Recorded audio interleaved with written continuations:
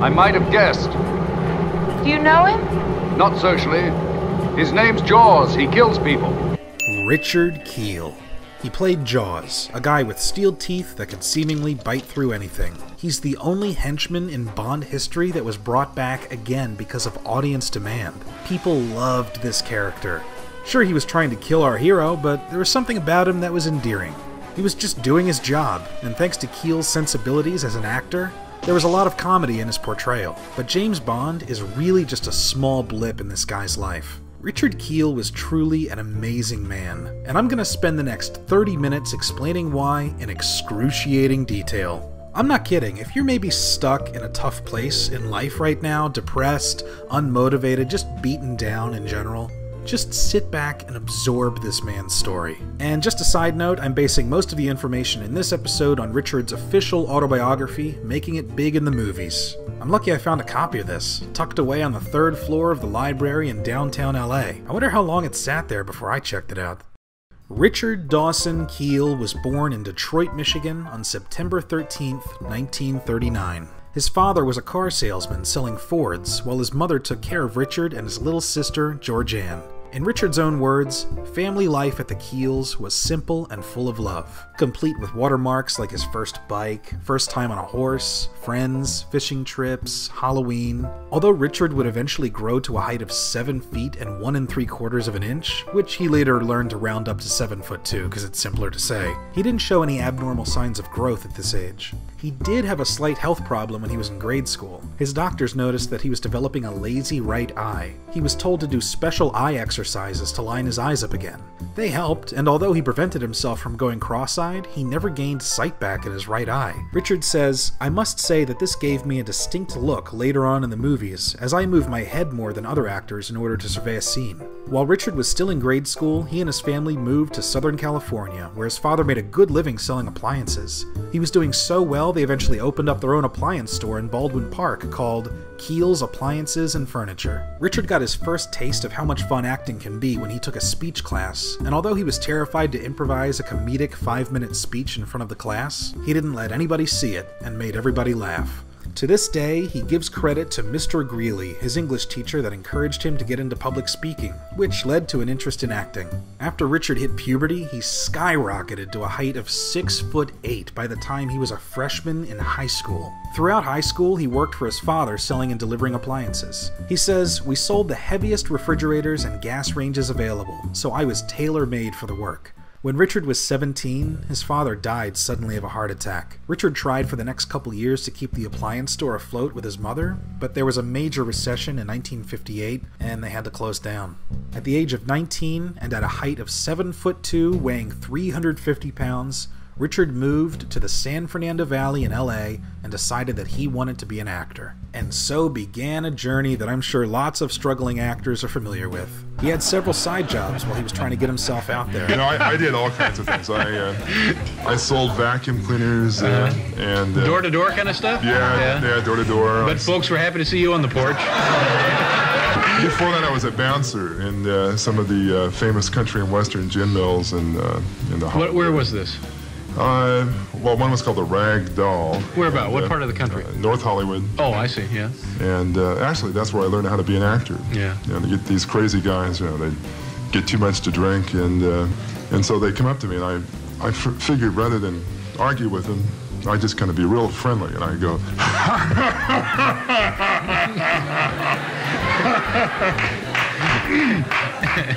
yeah. And then, sobered enough. After his job as a bouncer, he sold echo units for a company that sold Hammond organs. It was during this job that he got a call from someone at the nightclub he used to work at. NBC was putting together a pilot based on The Phantom and was looking for a sparring partner to do stunts with the 3 actors competing for the lead. Casting said that if the producers liked Richard enough, they would cast him as a villain in the actual pilot. Well, they did, and Richard worked one of his first jobs as an actor. What do you care? You got your money. You'll never make it. Don't forget you covered the leopard bait. I'll make it.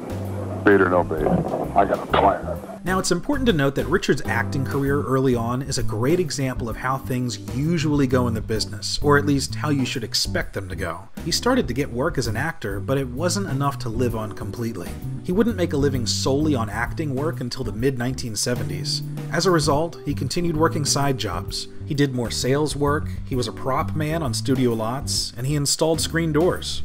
During this time, he was barely making ends meet. It didn't help that he also got married really young to a woman named Faye, and he was supporting her and her teenage son. Luckily, thanks to his height and his nice demeanor, he was able to network with a lot of people in the business without even trying. He got a part here and there, which led to other parts when executives would say, "Hey, I want that tall guy for my project." It was all momentum, and it slowly built up. So what kind of roles did Richard play? Well, thanks to his height, he was a perfect candidate for one of the most popular genres in the early 60s, sci-fi. And good old-fashioned B-movie sci-fi. In fact, he was in 3 movies that were featured in episodes of one of my favorite shows, Mystery Science Theater 3000. He played an alien in The Phantom Planet. Okay, what'd I do? A caveman in Ega. Me look like Anthony Michael Hall. And another alien in The Human Duplicators. As in the case of Professor Dornheimer, this type of android is extremely sophisticated. He likes no coward and martinis. And in a show where a guy and 2 robots mercilessly make fun of bad movies, Richard Kiel was one of the only shining moments for them. Oh, Richard Kiel, a real star for once. Your movie this week, Ega, has got Richard Kiel and not much else. Some other highlights include a horror movie called House of the Damned,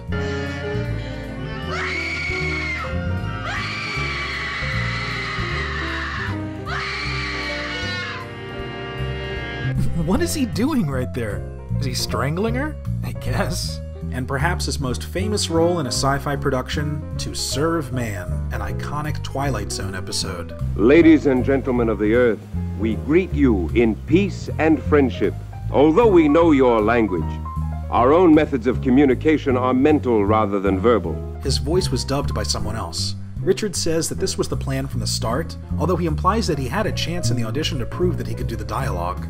But he was so tired from the drive to set and the hours of makeup that he wasn't properly prepared to say his lines. Although I think the end result works just fine, Richard kind of beat himself up for it at the time. What's cool about Richard, and this is something that I think a lot of actors need to take to heart, is that he didn't just sit around waiting for acting jobs to come to him. He was actively putting everything he could into making a career out of entertainment.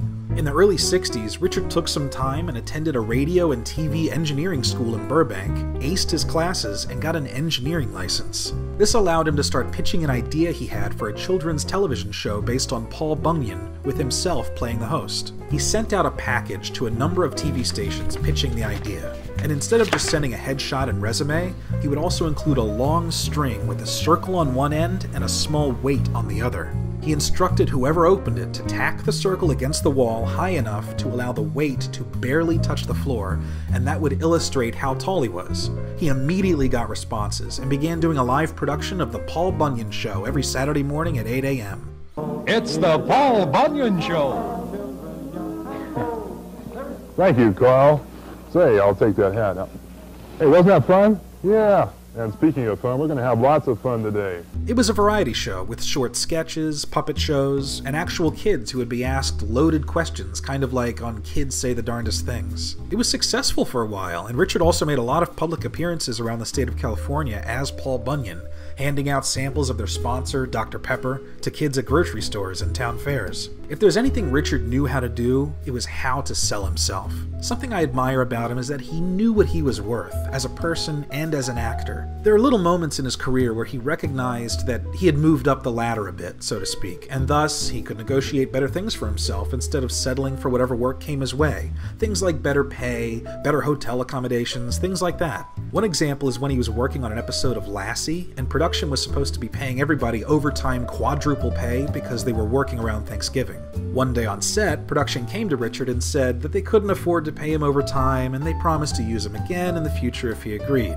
Richard says, "I thought that was colossal nerve to work people 17 or 18 hours on a Thanksgiving and not pay them extra for it. I held my ground and made them pay me, which they respected, and a few years later I did an 8-part show for them as well." There's also this other story that Richard tells about working on a film called Skidoo. The director, Otto Preminger, fresh off from directing It's a Mad, Mad, Mad, Mad World, was a notorious asshole. There was one scene where Preminger kept yelling at actor Austin Pendleton, claiming that he was ruining the scene he was in. Now in real life, Austin had overcome a stuttering problem through therapy, but after Preminger yelled at him, it made him more nervous and he stuttered a lot during the scene. Is this good enough? Shut up. So Richard had a scene where his character's high on LSD, and another character slaps him in the face to wake him up. I think it's deleted from the film, but it would have happened right around here.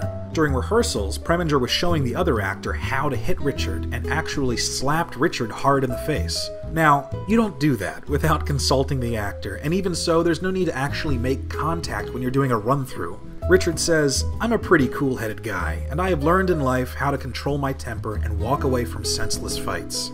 But after watching this jerk abuse people for weeks, I was not my usual calm self, and I put my nose in his face and in a hoarse whisper told him, "If you so much as touch me again, I'll fucking kill you." He got the point, and because he sensed that I really meant it, he never did anything or said anything that might possibly upset me from that moment forward. That's awesome. As the 60s continued, he popped up in a number of big productions like The Wild Wild West. What's that, another gadget? What happens when you twist that? I see. Comes out of the wall. Gilligan's Island. This island. She's crazy. Pick me up. Hurry. Everybody, there he is. Oh, never mind. I pick you up. That voice has gotta be dubbed. The Monkees. Where is the little monster? Here he is. No!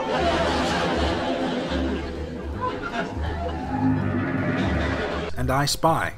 You want a fair fight, Tiny? Here's a fair fight. I think I said the wrong thing. Okay. Even though he was working a lot as an actor, he still continued working side jobs. He started selling Lincoln Mercury cars and was really good at it. Thanks to the income from the cars, he started buying lots and building houses on the lots, then renting them out, or selling them and buying more lots and more houses. He was spending so much time flipping houses at one point that he wasn't really acting as much. Then came Richard's first big break when he worked with Burt Reynolds on the film The Longest Yard.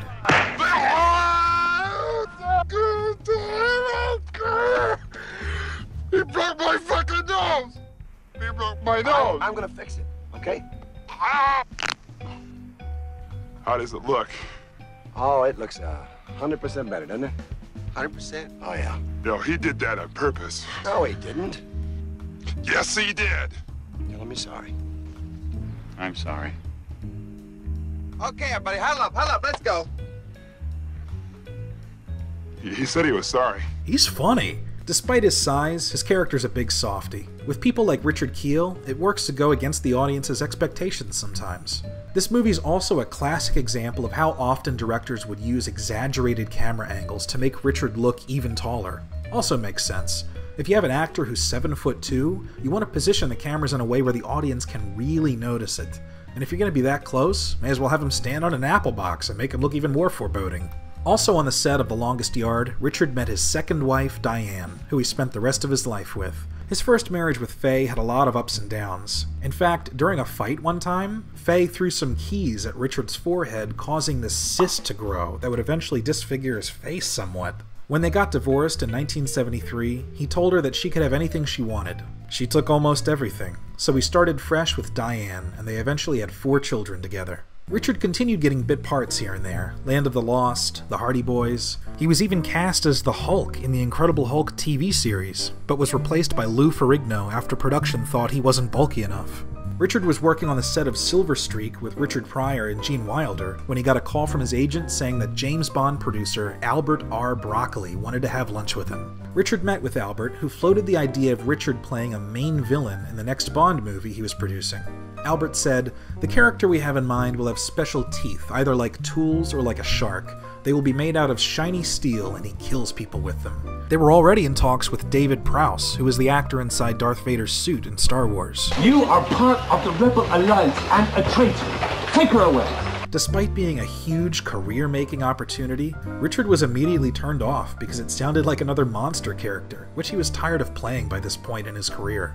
Again, knowing what he was worth, Richard came back to Broccoli by saying, "I believe you need an actor for this role, Mr. Broccoli. If I were to play the role, I would want to give the character some real-life idiosyncrasies. Let him have a certain vulnerability to offset the bizarre teeth." Broccoli liked that, and after some more discussion, Richard was given the role of Jaws in The Spy Who Loved Me. Richard, true to his word, added little things to his character to make him more human. There's a scene where he picks up a giant rock to throw it at Bond, drops it, and pretends that it landed on his foot. Richard has said that he thinks people liked Jaws so much because he's just doing his job. There are very few people that are stone-faced killers in real life. So, I think it's a lot more interesting to play a villain as a person who is real, a real-life villain. He still has a mother, a father, a girlfriend, a dog or something. I made the character more entertaining, kind of like Coyote and the Roadrunner and the Coyote. You kind of feel sorry for the Coyote shoved out the train window by Bond and falling down the side of the train. He would get up and brush off his clothes, straighten up his tie, onward and forward. In the end of the film, Jaws is lowered into a shark tank by Bond. Originally, Jaws was supposed to get torn apart by the sharks, but while they were shooting, production decided to shoot an alternate ending in which Jaws actually kills the sharks, then swims away. When Richard saw the movie for the first time at a special screening, he was giddy with excitement, but also nervous to see if they killed him or not. When he swam away, the audience cheered. They loved it. As a result, they brought Jaws back for the next installment, Moonraker. Richard negotiated for a bigger salary and also changed the story slightly. In Moonraker, Jaws meets a girl, and because of her, he turns against the main villain and helps Bond. Originally, they wanted the girl to be like a 7-foot woman, but Richard was really against it. He thought it was too much and suggested that the girl be a normal height, maybe a little shorter. One of the producers said, "Do you really think the audiences would believe that?" He said, "My wife is 5'1.5". We have 2 children and another one on the way. They have to believe it. It works." Well, here's to us. Also something to note is that from this time forward, Richard brought his family with him whenever he had to travel abroad to shoot something. This way he wasn't gone for months at a time, and he always had them with him so they could have fun together. Here they are in Spain, Paris, Israel. What a life. And when he was shooting The Spy Who Loved Me, his son Richard George made a cameo as a kid on the beach pointing out James Bond's car driving out of the ocean. After the Bond movies, Richard didn't have to worry about struggling for acting work anymore. He was everywhere, popping up for interviews, plugging Bond movies, being a guest on Match Game. That would be the highlight of my career. He played bigger roles in films like So Fine, Cannonball Run 2, and Pale Rider with Clint Eastwood. He'd also make the occasional appearance in TV commercials. Documents! Midas muffler guarantee, good for as long as you own your car. I shall report it to the top. Our customers have been doing it for 25 years. Richard even wrote, produced, and starred in his own movie for kids, The Giant of Thunder Mountain. The story of a little girl, an unforgettable adventure, and a giant-sized hero. Hi, I'm Richard Kiel. You probably know me as Jaws from the James Bond movies. Well, I'm here today to tell you about my Light Rider scooter. It's fantastic, and I want you guys to know that you can travel all over the world on airplanes with a scooter like this. In 1992, Richard was involved in a serious car accident. He was on a narrow road on a mountainside, rounding a blind corner, and he had to swerve to miss a car stopped in the middle of the road. He missed it barely, but hit another oncoming car that sent him careening off the side. He survived, but he had some brain damage that affected his auto-balance mechanisms and auto-gate mechanisms. What this means is he couldn't do simple things like stand in place, or alternate his arms and legs when he walked. Or at least if he could, he really had to concentrate to do it. Eventually, he couldn't get around without using a wheelchair or a scooter. This certainly limited the parts he could play, but that didn't get him down. He cites his work in Happy Gilmore as an example of how a production can be willing to work with an actor's handicaps. In every scene, and I actually noticed this when I first watched it, but I didn't know why, he's either leaning on someone or something. And in the scene where he was running after Shooter McGavin, they had him on a dolly pretending to run. Despite the limitations, I always loved him in this movie, and so did a lot of people. Trying to reach the green from here, Shooter? That's not possible, sir. I beg to differ. Happy Gilmore accomplished that feat no more than an hour ago. Well, moron, good for Happy Gilmore, oh my God! Whenever he was at a convention signing autographs, people would quote Happy Gilmore lines to him. And you can count on me waiting for you in the parking lot. In the latter part of his career, he was writing books. He spent most of his time at these conventions, doing the occasional James Bond interview, always willing to give his time to a random podcast or web newscast. You can tell he was a patient man, enduring the same questions over and over again. How tall are you? Were you always this tall? When you walk down the street nowadays, do you still freak people out? Are there kids running left, right, and centre? So, what was it like to have those teeth in all the time? And what were those teeth like? How did they make those teeth? Was it ones that fitted over? They were made out of chrome. They were cast by a dental technician. Those teeth were rather terrifying. He was a pro, and he was always kind to his interviewers. He also continued popping up in a few projects whenever they came along. I like his cameo at the end of Inspector Gadget. The joke is that Dr. Claw's henchman has joined a support group for other formerly evil henchmen, and Richard's sitting front row with steel teeth. Some other henchmen are implied, like Oddjob, Knick-Knack, Igor. I don't know, that's all I can figure out. He also showed up in a kids show called Bloodhound Incorporated, and did a voice in Tangled. Is this you?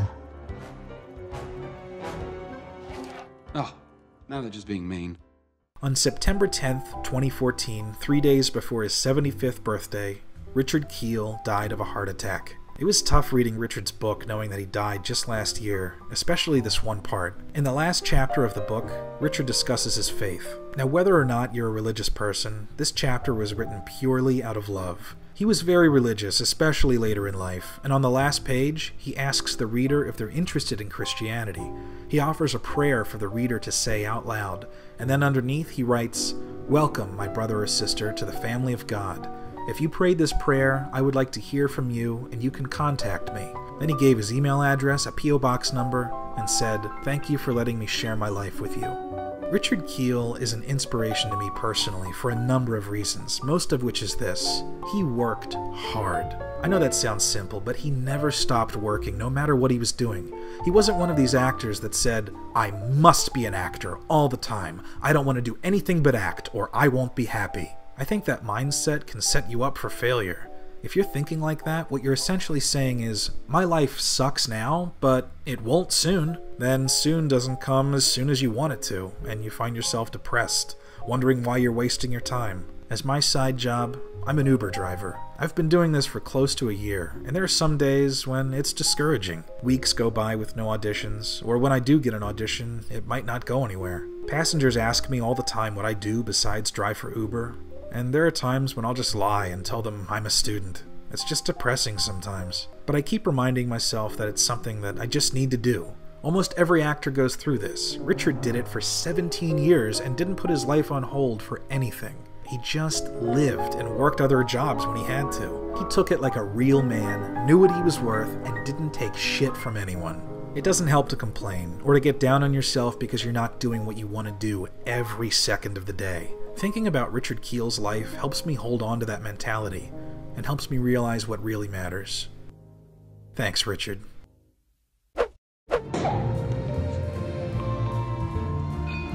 Well, here's to us.